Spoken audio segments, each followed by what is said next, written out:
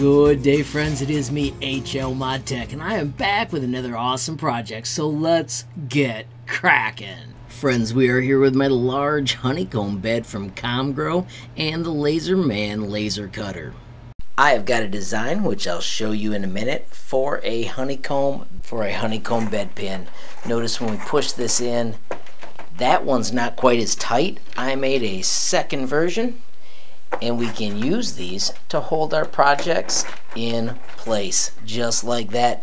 Friends, it's working like a champ. They print really fast, and I'm giving you the design for free in Tinkercad. If you want to mod it, you can make it look any way you want. But wait, there's more. I have also created a straight line bed pin. They actually fit just like this, so you can lock it in place, and now you have got a straight line to do your next project. Now you may wonder why. Well, let me show you. Alright, so let's power on the laser. The first step is I do need to connect the flying bear. As you can see, I am going to be doing two projects at once. Now over here on the LaserMan, let's do a shift nudge to get that out to where I put that straight line. We are going to be marking the back of our Mount Pisgah keychains, and because of this straight line, I can now drop that in and get this set up so I can do it again and again. If I nudge back, we can get it closer to in place. Let's check the height.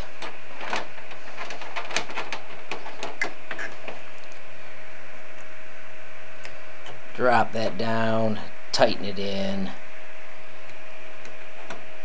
Pull it out, and we're good. I'm going to line this up right with the edge, so once I get this all set up, I'll be able to do that for each one.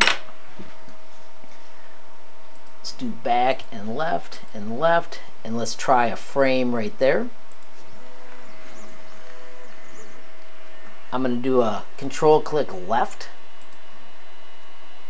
and try that one more time. That is pretty darn awesome. And of course, friends, let's grab some safety glasses and let's make something magical.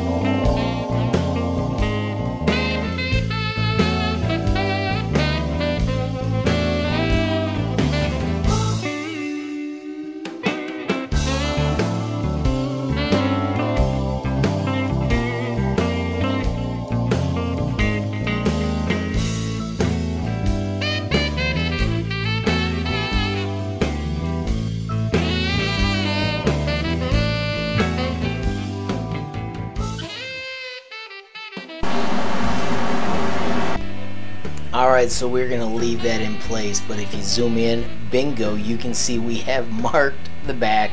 It was that easy. Now you can also see that I have stacked them, so let's see if we can just nudge this forward and do keychain number 2.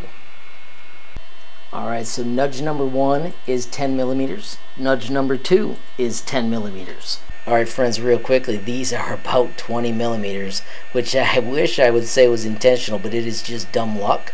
So that was our 2 clicks.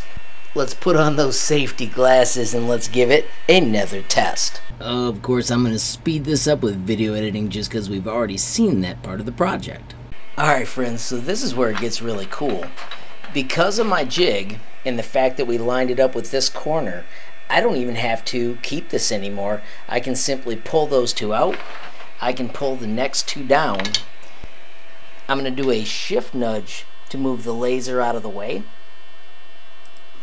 So that way I've memorized that nudge. And now if I bring it right back to that spot and that spot, those 2 are lined up.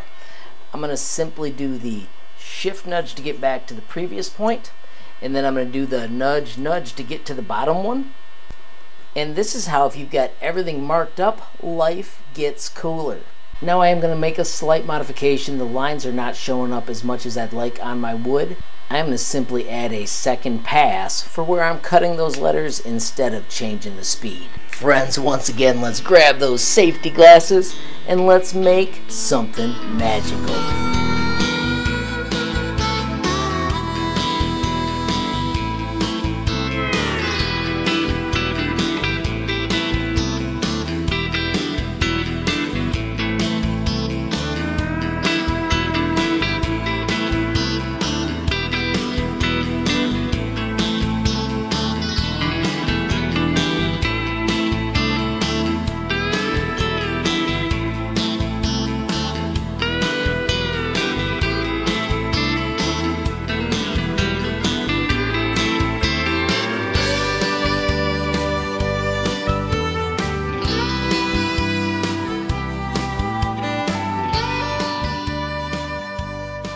Absolutely loving that.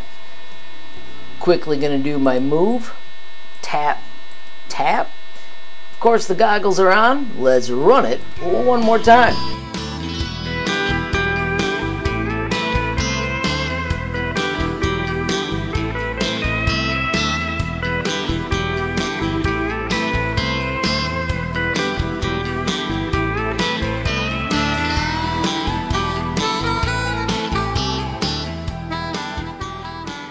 And finally, let's check out what we made.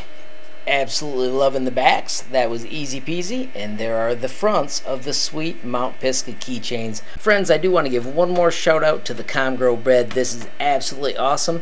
Now let me quickly show you how to make this awesome part in Tinkercad. Friends, real quickly, this is my website, HLModTech.com, and this is my lasers page.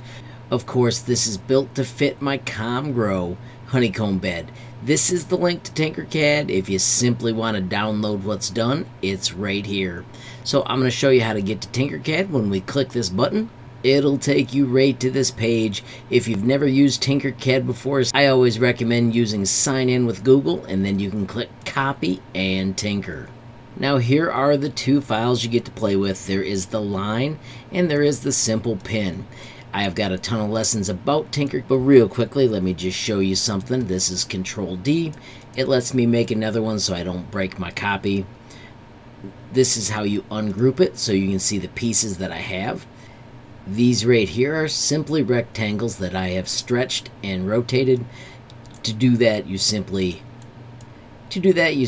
grab the little handles. The white one here is going to go down. The black ones only move one direction, so that is one thing I recommend as you're playing. If you click on the handle, it tells you the height, so you can pick whatever numbers you want. If you right-click drag with your mouse, it orbits. If you click on it, you'll find this little handle. If you stay close to the shape, it rotates to these tick marks 22.5 degrees. If you come out, it does 1 degree at a time.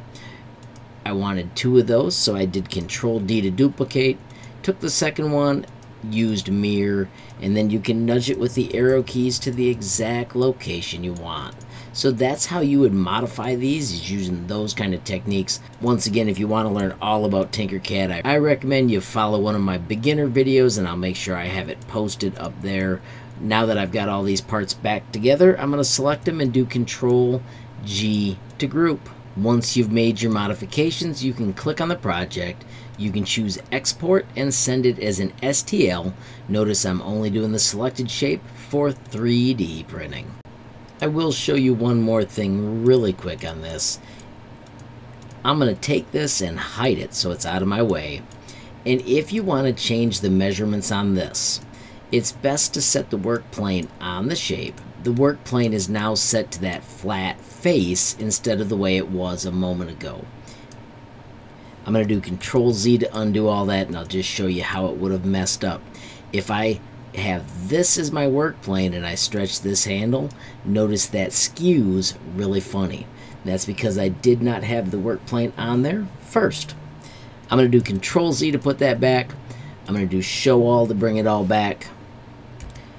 And then finally I'm going to select those parts again and choose Group. Notice this is a copy, so you are not wrecking anything I created. If you made a mistake and wanted to go back, if you simply relaunch this, you'll have a brand new copy and can continue to play. So friends, in wrapping up, I just want to remind you about my website with all those awesome categories. Of course, the day one favorites, the useful starters, and the Tinkercad essentials. And of course, friends, do not forget the sweet built-in messaging tool. You can click that button, add your question, comment, or suggestion, and reach me almost instantly. Friends, I do also want to remind you about the link to the Tinkercad community Discord.